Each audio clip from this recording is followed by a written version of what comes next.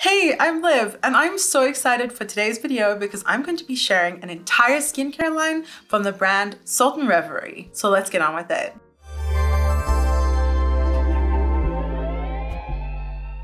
I'm going to preface this. Salt and Reverie is a surfing brand that is owned, created, developed by my sister, Alexia. I want to be totally clear about that before I get into these products. Of course, I think she's the bee's knees, and I'm just super excited to share this with you. So we're South African. We're from Cape Town, South Africa. It's a surfing mecca. She grew up by the beach. I grew up by the beach. And now she lives in San Diego, California. I'm super envious. She's been surfing there for many years, and she's actually in her 40s. And from what I can recall, she started learning how to surf probably early 40s or in her 30s even, like later. She'll have to correct me if I'm wrong. But it's been really amazing watching her passion develop for surfing, and especially as someone who is a more mature consumer. She's discerning. So she started this line, Salt and Reverie, and started developing surfing products that she wanted to see, which I think is absolutely amazing. So this skincare line is very much along that line, and it's the first skincare body product that she's released. It's very much along the lines of things that she wanted to see that weren't out there as much. As a side note, I will put timestamps down below and chapters in the video if you want to jump to any point in the video.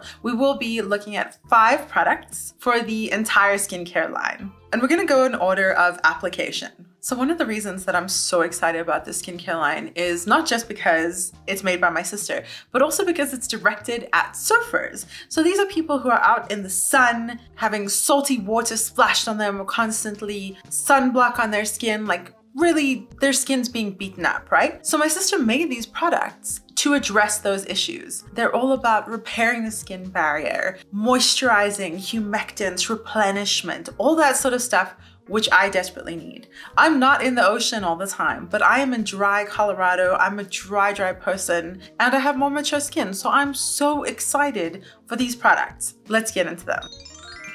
So first things first, we have the exfoliating face scrub. Now this scrub doesn't have any microbeads or anything like that. The whole point of this is to get rid of that grime and that sunblock, or in my case, makeup and sunscreen, because I do wear that every day now, but to get rid of that in the most gentle way possible. It uses sodium bicarbonate and jojoba esters to really gently remove all of the gunk that's built up on your skin over the day. It also has castor oil to do that as well. It contains triglycerides and fruit extracts, so it's really just a gentle, cleansing, removing product. I'm thrilled about this because I use the most gentle products normally. I use the La Roche-Posay Hydrating Facial Cleanser, so I want something really gentle but really good at getting all the gunk out and off my skin. This also has vitamin E, which is nice and calming, and a bunch of fruit extracts, which I believe is where the fragrance is derived from. I'm not entirely sure though, so I'll put all the details down below to be sure. The smell is fantastic, but if you have any issue with fragrance, just be aware of that. I think it smells incredible. It's very vanilla coconut, delicious and tropical. The texture is gorgeous. It's so soft and creamy, but it has the finest exfoliating particles. It smells just phenomenal, and it feels very moisturizing on the skin, even just as an exfoliator. So now that your skin is all cleansed, we move on to the next step, which is the Fresh Tea Face Mist. I personally love to follow up my cleansing step with a toner to sort of balance my pH, get my skin ready to receive all the good products that I'm gonna put on it, and this is a fantastic option. Some of the first ingredients in this are niacinamide and aloe, which are 2 of my favorite skincare products. I love to have a toner with aloe in. It's extremely hydrating and very calming, especially when you've been out in the sun. Niacinamide, of course, improves skin tone and texture and is an extremely healing ingredient. There's also a bunch of fruit extracts in this, but I certainly think that the niacinamide and the aloe make a fantastic base for starting your skincare steps, especially if you have dry skin or damaged skin, or if you've been out in the sun surfing. Man, I wish I could say that. The Fresh Tea Face Mist is very gentle, the scent is not strong at all, and the mister is just perfect. A very fine mist to just dust that moisture across your skin. On to the next step, Hydrating Face Moisturizer. I'm so excited to use this. So I haven't tried any of these products yet. I wanted to finish all of my skincare and then start this whole routine all together. But I'm incredibly excited about this because it has everything that I look for. It has water, which you definitely want in a moisturizer, in my opinion. And then it's followed up by squalane and glycerin, which are humectants. So you're putting this water on your skin and then you're putting on the ingredients that help that water absorb. This also has sodium hyaluronate, which is a humectant, and it has hyaluronic acid, which is a humectant. So this is without a doubt the kind of skincare that you need if you have dry skin or damaged skin, in my opinion. Once again, with all of these products, it seems this has aloe and niacinamide, so all about repairing damage and soothing dry skin.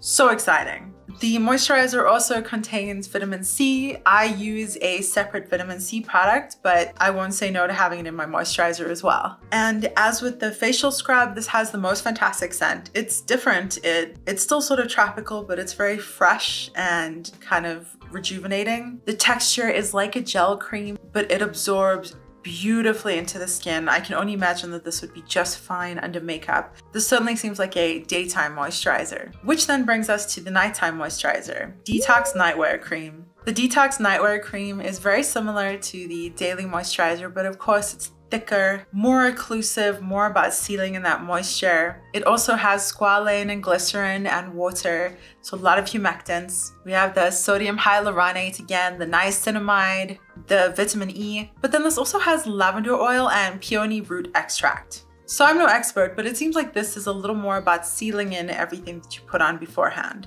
The scent is gorgeous and rich and lavender. Personally, because I'm so dry, I would probably use the daily moisturizer and top it with this. I love putting on a more light gel moisturizer and then following it up with a thick occlusive, which this definitely seems to be. The night cream, as you can certainly see, is a luscious, thick cream, very occlusive feeling. And then finally, we have our soothing herbal eye gel. This thing is a whopper. This is enormous and I'm so excited. I mean, I could totally imagine you're out surfing, the glare of the ocean and salt in your eyes. You need a lot of care around that soft, delicate eye area. Ooh, this is good stuff.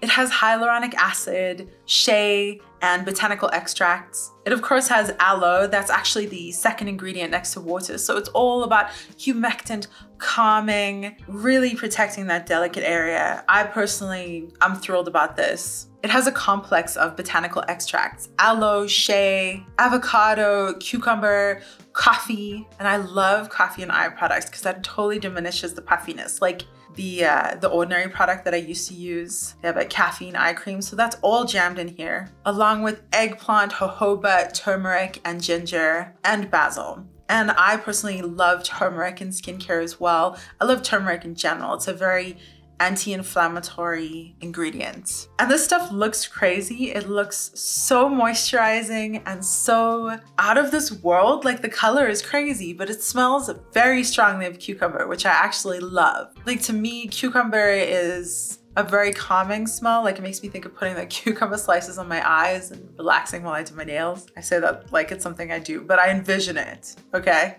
So that is Salt and Reverie. This is gonna be my new skincare regime. I am more psyched than I can express. I'm super thrilled. I will put all the details down below and on the screen somewhere about Salt and Reverie if you're interested. I love what my sister has done with this brand. It's very reminiscent of a lot of the botanical influences in Cape Town, my hometown. And this whole skincare line is just the next step in it. And it's so exciting. I'm so excited to use all these products.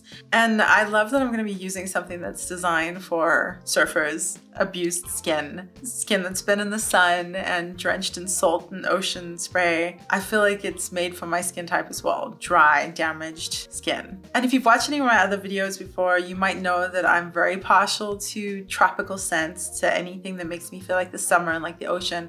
So it kind of weirdly feels extra special that I'm using skincare products that I use for surfers, like I'm absorbing it by osmosis. Would that be the term? Anyways, this was super fun. I'm so thrilled that I got to share these products with you. I'm so proud of my sister for creating this incredible line, and I'm just ecstatic to be able to share it with you all. On that note, if you enjoyed this video, found it fun, interesting, informative, whatever, I would love it if you hit subscribe down below. Let me know what you think. Give it a thumbs up or a thumbs down if you have to. Wherever you are, I hope you're having the best day that you possibly can. Be kind to the people around you. And thanks for hanging out.